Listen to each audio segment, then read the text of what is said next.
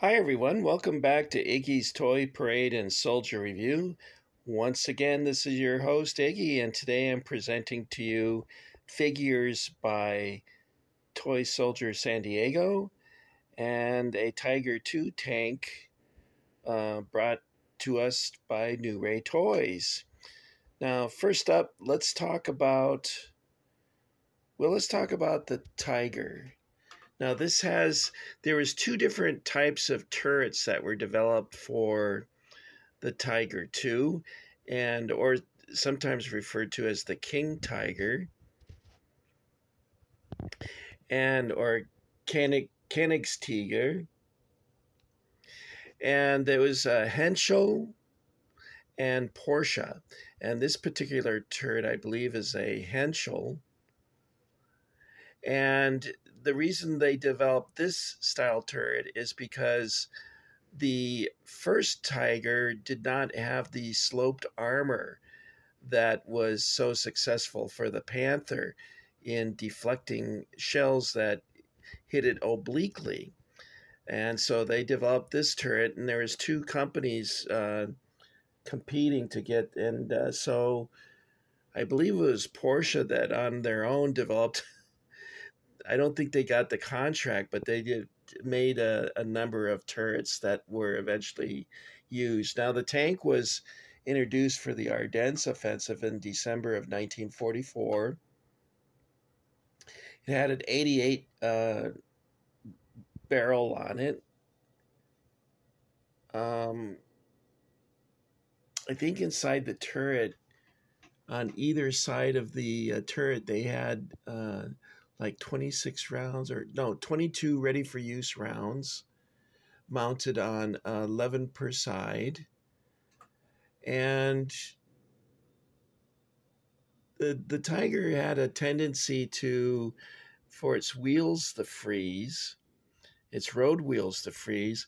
So they did some development on that and introducing rubber on the road wheels to prevent the wheels from freezing together.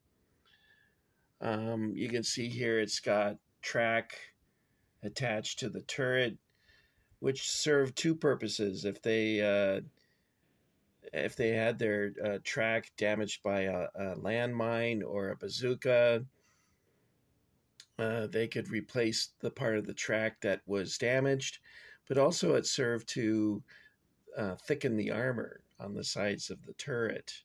Of course, the thickest part of the armor was in the front. I think they call that the glacis. I'm not sure, but anyway. Another development was the pig snout, or Sauerkopf. Oh, I'm not sorry. Sauer is sour. Zaukopf, pig's head. And this particular model was built by New Ray Toys, and it should give us some indication of that here on the back. Let's take a look. Can you see it? My eyes are so bad. It says made in China. It doesn't give a year. That's too bad. But this is New Ray Toys. And this was originally motorized. If you can... God. Sorry, guys. You can see there's a battery compartment there. And there was a switch in the back of the tank right here. And what's fun about it is when you turn it on, it actually sounds like a real tank moving along on its tracks. The one difficulty with it is it could only go forward, so you wouldn't be able to turn it to the left or the right or in reverse. So you'd have to get up off the floor and go fetch it before it ended up in the kitchen.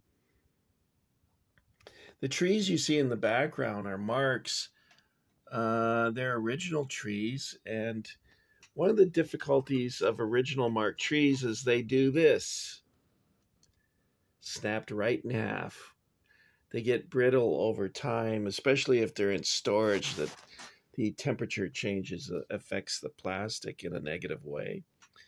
The other trees you see here are Barzo. And the Barzo trees came 4 per a package. I was surprised to see that I had 8 of them. I don't remember buying. I remember buying 1 package at the West Coaster, but I don't recall buying 2. So I don't know. I'll have to look at my book that shows everything I bought. I probably bought 2 at the same time. So that's trees. In the background is an illustration of a interior of the tiger. And you can see the rounds that I had mentioned on the side there. Must have been really difficult for the loader to get the rounds on the other side of the turret. But at any rate, so we got there. And this illustration is in a book called Land Power. And it's got a lot of articles about armor in World War II, and also it has stories about World War I. In fact, I read about Rommel's experiences during the war in Romania in this book, and I found that very interesting. So I ended up buying and reading his book, which they used at their school in Germany, called Infantry Attacks. And I enjoyed reading that as well, because he talks about Italy also and the Western Front. So let's look at our figures. These are called Long Coat Germans by Toy Soldier San Diego. I'm not sure when they were produced. Was it 2005? 2005. Okay. So let's take a look at these. Are excellent, by the way. I'm sure you can see that there. Let's move the light a little bit so we can get. There we go. It comes 8 different poses and 2 per pose. Oh, I proposed to 2 poses. Never mind.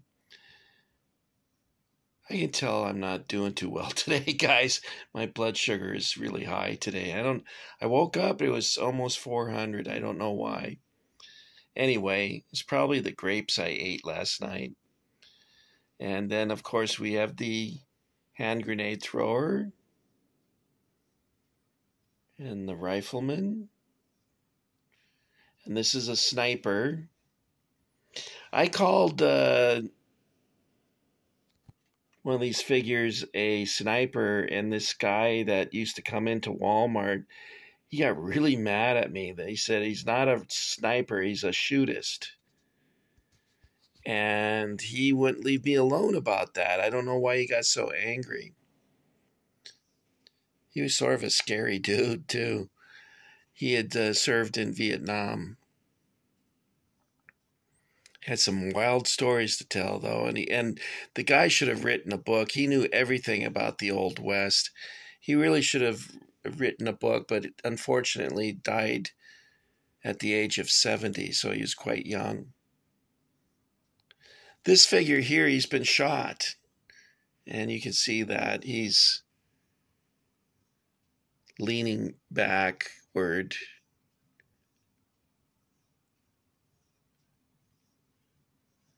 So that's a pretty cool pose. All the poses are very good.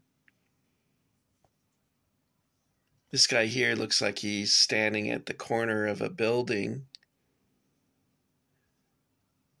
trying to look around the corner. And then we have this guy charging with an MP40. Now, some of these figures, of course, need the hot water treatment, like this one back here. This one is the most severe, as is this one here. But that's easily repaired with the hot water treatment.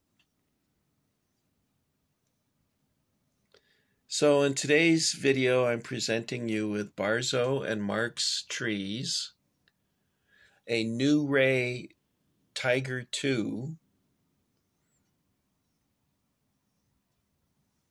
and Toy Soldiers San Diego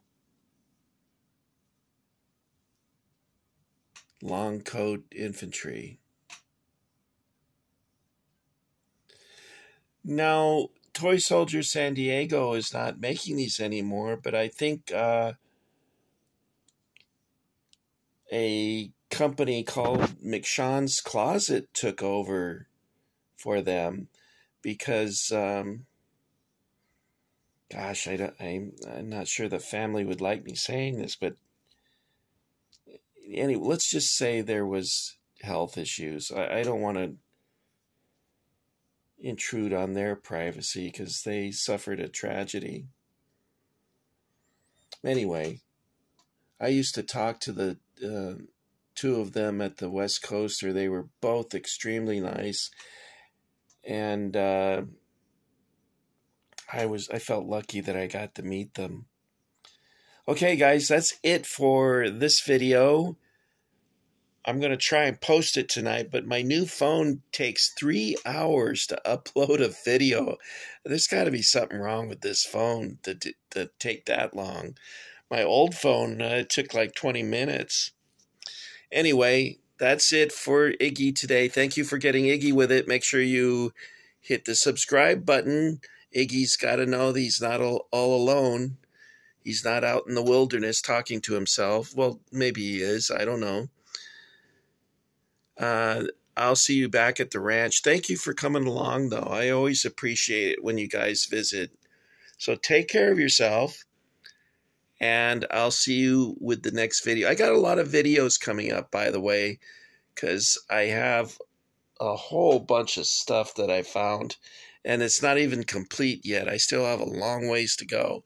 I'm trying to hurry because time is running out, and I want to make sure it all gets filmed before the end. Okay, guys, that's it. You take care of yourselves, all right? Bye now. Oh, wait, I should say Guten Abend, alles mein Kameraden. Adios, amigos.